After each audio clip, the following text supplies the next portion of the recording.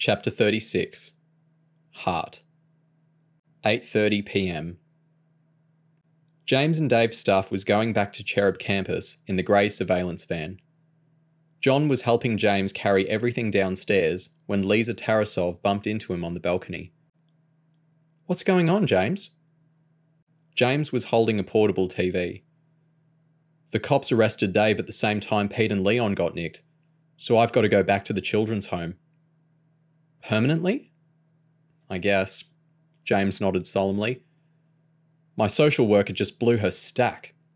I was only allowed to live with Dave if we behaved ourselves, but we've been here less than a month and we've both been arrested. Dave's already on parole, so he won't be coming out in a hurry, and I can't live here on my own." "That's really sad," Lisa said sympathetically. "It was nice having you two around. You livened the place up." The TV was straining at James's arms, so he put it down on the ground between his legs. "I think I upset Hannah this morning. I sent her a text, but she didn't reply." Lisa nodded. "Hannah phoned me. I got the whole story, and you'd better not be cheating on her. She's been through a lot this past year." James shrugged. "She'll be better off with me out of her life." "I think she still likes you." "Yeah, but I'll be in a children's home. A few weeks after that, they'll ship me off to a foster home, and that could be anywhere. It's better just to leave it. You know, fond memory in that." John emerged from the flat, holding a sports bag filled with Dave's clothes. "Come on, James. Help me out here." James looked at Lisa and felt sad. "I'd better go. Tell Hannah that I said I'll always remember her, okay?" Lisa nodded as James picked up the TV. "I will."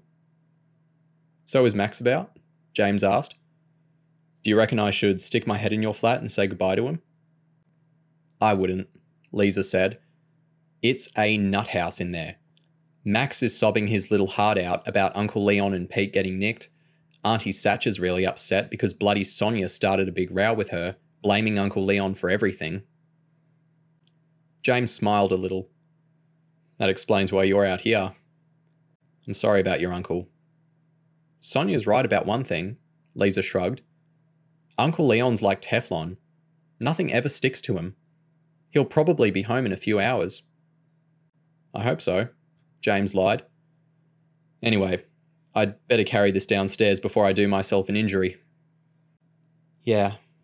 Later, James," Lisa said, as he waddled towards the staircase holding the TV. Thursday, 12:02 a.m. James was heading up the M11 in the van when his mobile rang. Hannah calling. He stared at the display, picturing Hannah on her bed, lit up by lava lamps with her orange toenails. He wondered what kind of mood she'd be in and what she wanted to say, but he didn't answer. When the phone stopped ringing, James slid off the battery, pulled out the SIM card, and snapped it in two. "That's another phone number I don't have to remember," James said, grinning at John but feeling sad inside. John nodded, without looking away from the gloomy lanes of traffic. His eyes looked puffy, like he needed a good night's sleep. James slid a nylon wallet out of the back of his jeans and ripped the Velcro apart. He went down the little zip-up pocket, took out the SIM card he used on campus, and slotted it into his phone. After turning it on and looking at the intro message, which Lauren had changed to "You suck" months earlier, he flicked through the saved numbers and gave himself a shock. Bruce, Cal, Connor, Gab, Kerry, Kyle, Lauren, Mo, Shaq. Apart from Lauren, nobody on the list was speaking to him. He flicked up to Kerry's number and thought about sending her a text. The kiss had worked 2 nights earlier, so he figured he should try. But what should he write? He typed sorry, deleted it, then typed it again. After deleting again, he got halfway through "I apologize," before deciding that it sounded too pompous. James wanted to tell Kerry how she made him feel special, how she wasn't the fittest or most beautiful girl in the world, but that he wanted to be with her more than anyone else.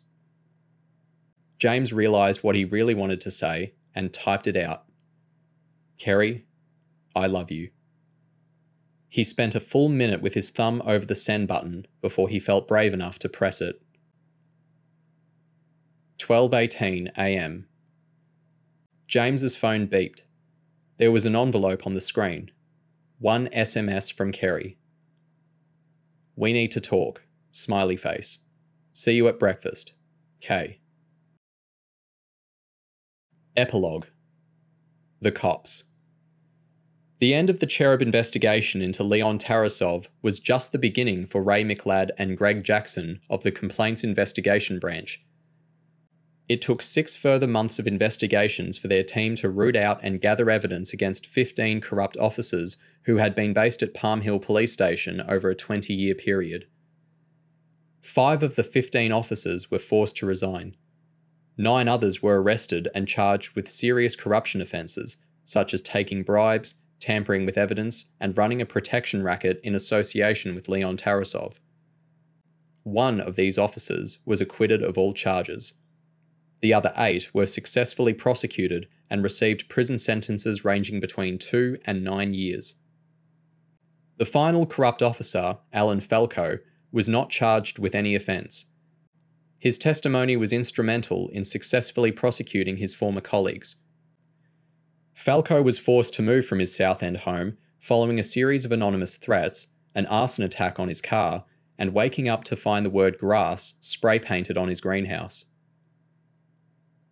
Disillusioned with her police career, Millie Kentner took a 2-month leave of absence. After considering her options, including an offer to become a handler at CHERUB, Millie decided to continue working for the Metropolitan Police. She successfully applied for a transfer to CIB and is now in charge of an undercover squad that specialises in rooting out corrupt police officers. The robbers. Leon Tarasov and Michael Patel face charges relating to the Golden Sun Casino robbery and the subsequent murder of Will Clark. Shortly before his trial was due to start, and in the face of overwhelming evidence, Leon Tarasov pleaded guilty to all of the robbery charges against him and to 3 others relating to covering up the murder of Will Clark. He was sentenced to 12 years in prison. Michael Patel maintained his innocence.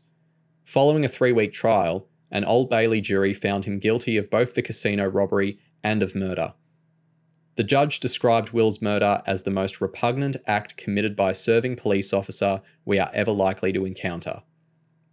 She recommended that Michael not be considered for release until he had served at least 18 years of his life sentence. The recordings made during the CHERUB sting operation were used during the trial, but they were presented as evidence collected by Millie Kentner and the CIB team. The role CHERUB played in the operation was never revealed. Leon and Michael both suspected that they had been manipulated on the day of their arrest, but were unable to prove anything.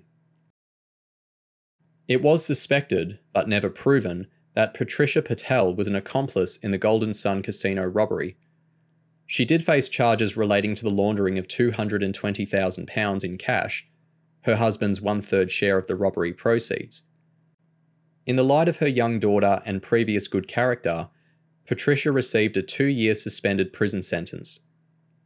Her BMW miraculously returned to full working order while the police were questioning her and her husband. Pete Tarasov was briefly questioned about the robbery and released without charge. He decided not to go to university and now runs the Tarasov family businesses with his aunt Sacha. The whereabouts of suspected third robber Eric Crisp have not been traced.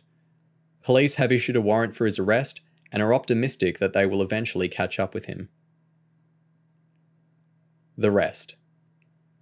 The bugs placed in George Steen's car and office by James Adams and Shaquille Dejani have provided some insight into the terrorist organisation known as Help Earth. It was a small part of an ongoing investigation involving dozens of intelligence agencies from around the world.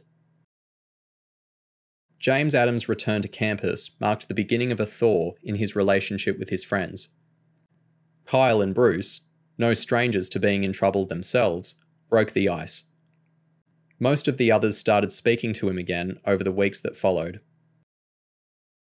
Kerry Chang is back on good terms with James, but she's decided that she doesn't want him back as a boyfriend. at least for now.